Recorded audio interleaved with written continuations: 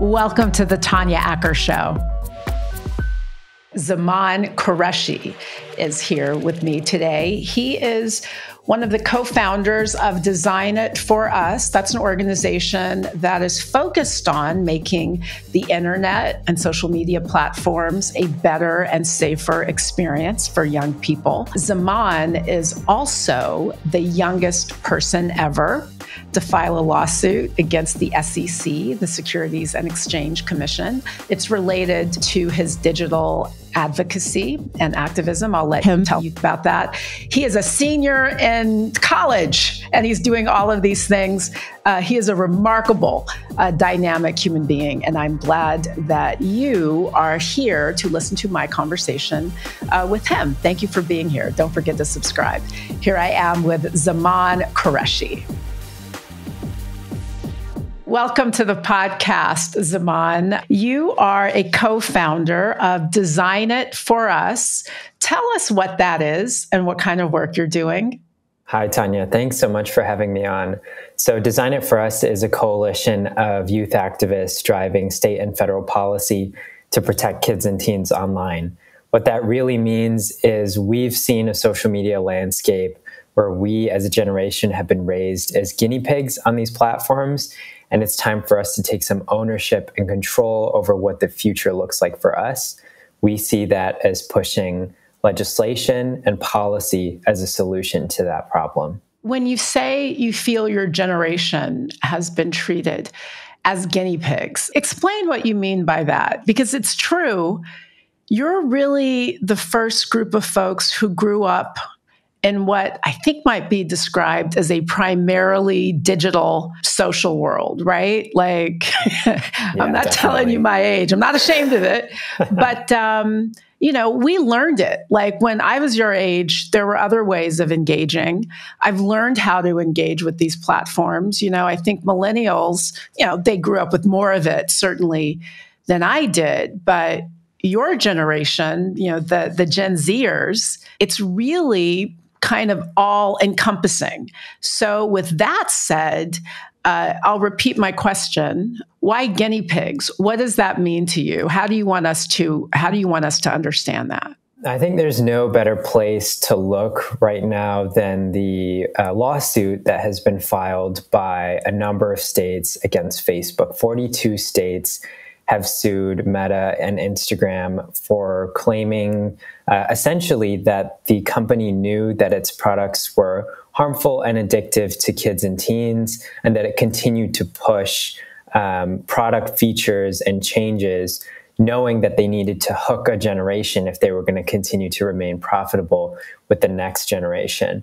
Really, that's what I mean by guinea pigs, in that if you go through some of these lawsuits, the attorneys general across the country are basically documenting time and again when Facebook and Instagram made decisions inside the company to experiment on kids and teens. And so I think stories is a great example. So like Instagram stories, we're all familiar with like the little circles that started to appear at the top of our Instagram feed a couple of years ago. Facebook internal research shows that teens, particularly in college and high school, were more drawn to stories because they were worried about missing out, about disappearing stories after 24 hours. And so Instagram knew if they could heighten that feature a bit and like tweak it to kids and teens, that they would be able to keep kids and teens scrolling on the platform longer. Because let's face it, like our generation doesn't really use Facebook, like the Facebook Blue app, that much. And so they knew that like we need to gear our product a little bit more so we can hit this audience, this generation. It just came at the expense of our mental health and our well-being, and unfortunately our social connections as well, which have been so digitally ingrained. Talk about what that harm means, because there's an argument to be made that young people are a great audience. You all are wonderful consumers. So why shouldn't marketers say, hey, I want to really grab the attention of young people? What are the harms that these sort of auto scrolling and, what are the specific harms to young people that you think these technologies result in? Yeah, I think it's a great question. And I think that Design It For Us as an organization has tried to draw what we think is a really important line in this conversation. So we see the way that we discuss these issues as, we as a generation have grown up almost entirely online. And there has been a lot of good that has come from social media and our ability to connect with our generation, with people from around the world that we might not have ever met, to understand culture and music and whatever the thing might be that social media is able to do. That's been great. And I think that technology companies can definitely pat themselves on the back for it and say, we have revolutionized the way that we've connected the world. But the darker side to this coin is about the time spent on these platforms that have been negative experiences. And these negative experiences range. I think there's definitely the majority of experiences amongst my generation. The thing I hear the most is like people are just like, I'm spending too much time on my phone. I'm spending too much time on social media. I know I want to be doing the in-person things more. I know I crave that like in-person social connection, but I just feel stuck. And I think that's like a broad range of Gen Z. If you ask any young person who's online or uses social media, will probably like have some version of that story at one point in their life. But I think where it gets even more problematic after that is where we're thinking about the ways that really negative content has been amplified by addictive algorithms. And so this is where we sort of start to get into the conversation around mental health. So eating disorders, depression, anxiety, suicide, connected to child predators. These are the ways in which social media's tools have been harnessed by either bad actors or the ways that the actual algorithms have been programmed such that like a young person who is experiencing, self-esteem issues with their body are being targeted with content over and over that pushes them towards an eating disorder. And I think there's documented cases that have come forward more and more over these past couple of years that point to that. I think that if you spend any amount of time on social media, I certainly do, you do get these images that are sort of fed to you that really feed on themselves, sort of snowballs. So if you are looking for vitamins, then you start seeing vitamin ads. If you are looking to lose weight, you start seeing weight loss ads. And when I think about what the impact of some of that might be on a younger person who's more impressionable, who's seeing images that, by the way, in many cases are not real. There are all sorts of filters, like you're looking at these filtered images. And, I think for young people in particular, I was going to say young women, but I think it's young men, young people across the board who are being spoon-fed unrealistic, photoshopped, completely unreal notions of what they should look like, of what beauty is, of what one should do to be and remain attractive. And I think that it's not hard to see how that can work on a young mind. You, though, put your action and time where your mouth is, and helped pass legislation in order to remedy some of these detrimental impacts. Tell us about the California Age-Appropriate Design Code. And by the way, congratulations. You haven't even graduated from college, and you're already getting bills passed. So I see a big future. Tell us about this bill that you were so instrumental in getting through. No, thank you. I appreciate it. And I definitely agree with everything that you've said so far. Really what we saw with the Age-Appropriate Design Code, and Design It For Us was formed as a campaign initially to pass the Age-Appropriate Design Code. We've since become a coalition following that. The Age-Appropriate Design Code looked at a set of problems around the algorithmic amplification of content, of negative and harmful content, and addictive design features, and said rather than tackling the bad stuff, that young people are seeing on social media. Let's tackle the bad tools that are amplifying that kind of content to younger people. And so not only did that kind of get around the sort of free speech arguments that we often hear in this country around regulating social media, but it got down to the core of the business model of social media, which is the more data collected on you and I trains an algorithm to better promote content to us, and thus we spend more time on the platform. But researchers inside these companies know that the more incendiary, the more hateful, the more perverse the piece of content is, the more likely we're going to spend time on the platform. And so if we can kind of decouple that business model where they're not able to collect endless amounts of information on us, or we as users have the choice to be able to disable certain features so we can stop scrolling as much as we are. This is kind of the thought process and the ideas that went into the California Age-Appropriate Design Code. And this has been passed in the UK already. So in the United Kingdom, the Kids Code was passed the year prior. So the California Age-Appropriate Design Code really takes on a lot of what the UK has done successfully so far. I do have to note that the AADC is currently being challenged in a lawsuit by big tech companies who say that either this will be a free speech violation or will be too difficult to implement. But I think what we're hopeful for and what we've seen from the Attorney General in California is a real commitment to get this legislation over the line. This legislation passed unanimously through the California State Legislature. It will, once implemented, protect all California kids and teens. Some of the provisions in the bill, it would prohibit companies from selling kids' personal information. Now, does the act define kid? It's under 13 or under 18? Yeah, so the act kind of breaks it down a little bit. So it is under 18. And those under the age of 13 should not be able to access social media because of the existing COPPA framework. So there's a different law passed in 1998, the only law actually that we have on the books for federally governing social media companies. And so really what the Age-Appropriate Design Code said is we know that technology companies know how old their users are because they're constantly pushing content to us. It's probably a good idea for them to know how old we are. So given that knowledge standard that they know, design a product that's more age appropriate. That's a better experience for your younger users because you all know who they are.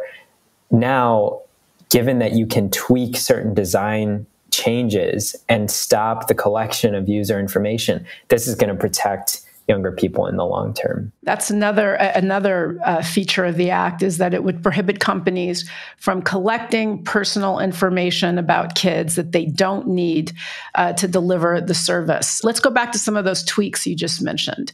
What would they be in your perfect world, which you may be designing one day because you've already done so much? What do those tweaks look like? Yeah, so I think, I think the best example of this is YouTube's autoplay, for example. So when you watch a YouTube video, immediately, pretty much 5 seconds afterwards, YouTube already has an idea of what they think you should be watching next. And this is where we see the rabbit hole phenomenon start, where young people are driven into, okay, I'm going to watch this piece of content because I chose to watch it. And then the following pieces of content, there's no kind of active user engagement anymore. It's the passive engagement with the platform that really takes advantage of the more impressionable brain and mind, knowing that, oh, another piece of interesting content can come along, but at the detriment of a younger person's attention span and time.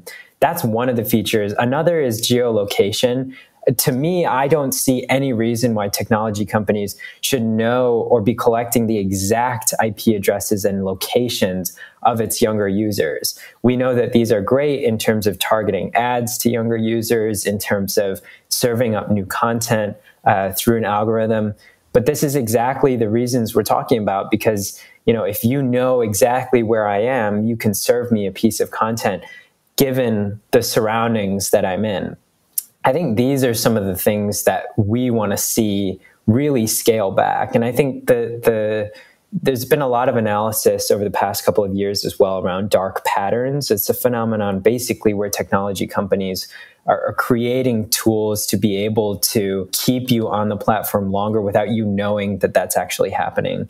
So I think stories is a good example of that, like I said earlier, where you don't actually have the ability to like disable autoplay, for example, or sorry, disable infinite scroll, where the stories, if you're on Instagram, are just going to keep going until you sign out of the app. And so these are some of the features that I think we want to see kind of regulated a bit more and actually protect its younger users and its user base. And I think that it's important to emphasize that your activism is premised on the impact of these technologies and features on young people. I mean, there's a different impact that auto scroll feature will have on a young person who's maybe, not doing homework or what have you, than it might on somebody like me. Absolutely. At some point, I've got to stop scrolling because I have to go to work. Right? Some location features make sense for me because I need driving directions from, point A to point B. If you are 12 or 11, the way that these technologies and features engage with your brain are very different than the impact that they're going to have on my older brain. Yeah, definitely. I want to talk about something else you did. You are the youngest person ever to sue the SEC, the Securities and Exchange Commission. I am a lawyer by trade. I work on a court show. I don't tend to promote litigation. I think that there's usually a better way, a more efficient way. But I also know that sometimes you just have to do it. That's the business. The business, before my court show was often in explaining to people why you don't need to go. But sometimes here's when you do. You have a situation where you felt you really did need to sue this government agency, and not simply to make history by being the youngest person to do so, but for some other reasons. So tell us about your lawsuit. Yeah, Tanya, if I could have avoided court, I absolutely would have. This was about exhausting all of my options. And basically, the premise of my lawsuit is that the U.S. Securities and Exchange Commission took a deposition of Mark Zuckerberg back in 2019. But we didn't actually know that deposition happened until it kind of leaked out in a footnote of a court case in D.C. in 2021. And so what I said is this is a government record. The case in which the deposition happened in has wrapped up. The settlement has finished. So why does the public not have access to this deposition? And I put that to the Securities and Exchange Commission in a Freedom of Information Act request. They initially told me that they could neither confirm nor deny the existence of the document, which I thought was bizarre and preposterous because Facebook had confirmed in court that the document existed. And so I appealed just basically on my own, writing an administrative appeal on my own. And the SEC said, yeah, okay, you're right. We will grant you this document. But what transpired over the course of a year was a slow roll by the SEC, who continued to go back to Facebook and Meta and decide whether or not what the timeline should be agreed on of when I'm going to be able to get access to this document. It took over a year to get the first release of it. And what I got was a heavily redacted transcript of what Mark Zuckerberg said under oath to the SEC. But what I said, and what I ultimately went to our lawyers at Public Citizen, which is a litigation firm in DC, was that these redactions shouldn't stand. I mean, this is in the public interest. And really the bigger, broader picture of the reason I filed this suit is because we've seen time and again, Facebook, this company, this powerful company that was unelected that was elected by nobody, these powerful executives basically getting to decide how we see content and the way that our social media experience is designed. We should know the decisions that they make when it comes to our privacy and our safety. And so, Mark Zuckerberg has been central and core to so many of the scandals that we've seen around Facebook and Instagram because he's the CEO. The buck stops with him, or so he says. And, what we really saw in this lawsuit, in this deposition, is that Zuckerberg essentially told Congress one thing and then told regulators something else.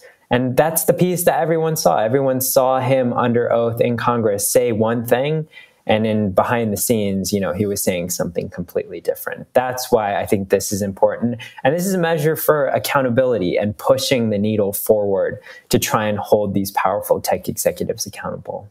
What is the status of your lawsuit now? Where does it sit in the process?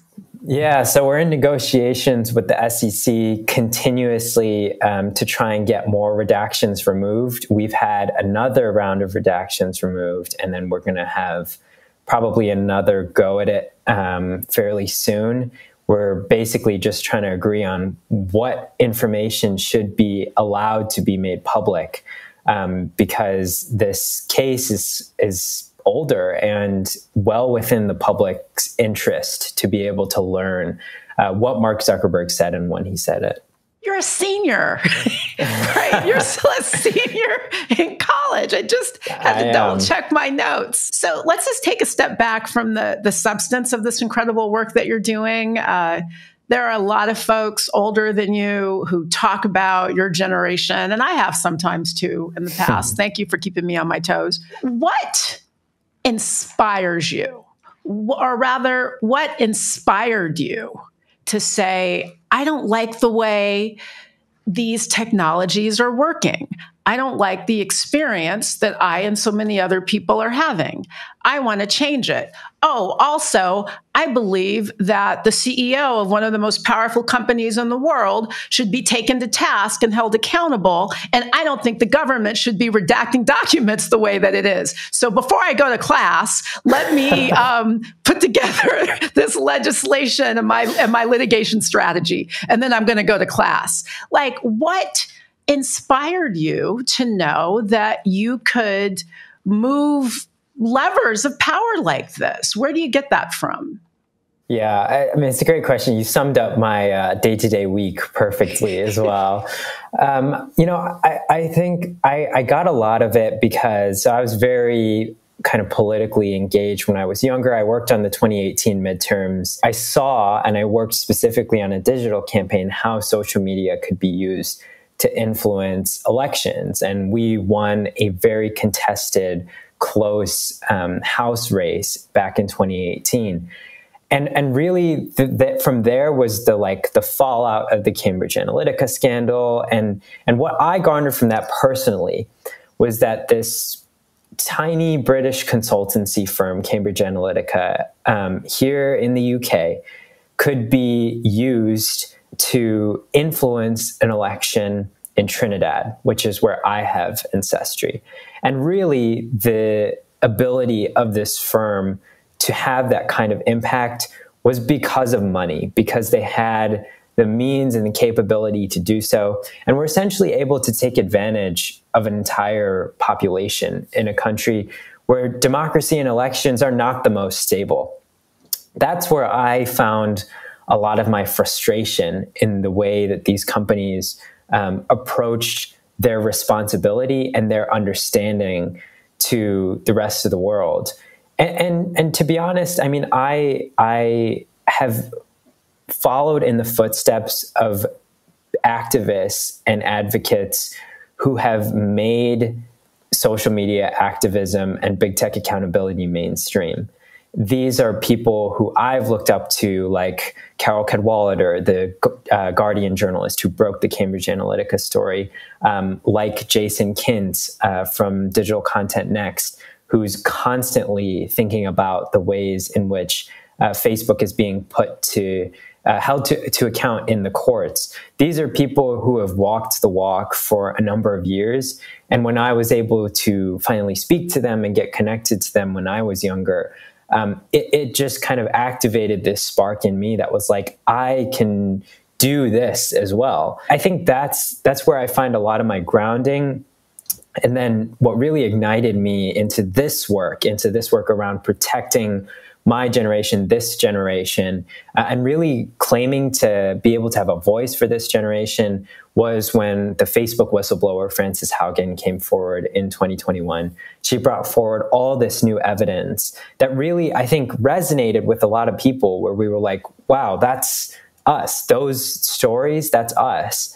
But when I heard kind of Congress talk about it and the policymakers in DC, it was devoid of all personal experience and the names and faces to those experiences.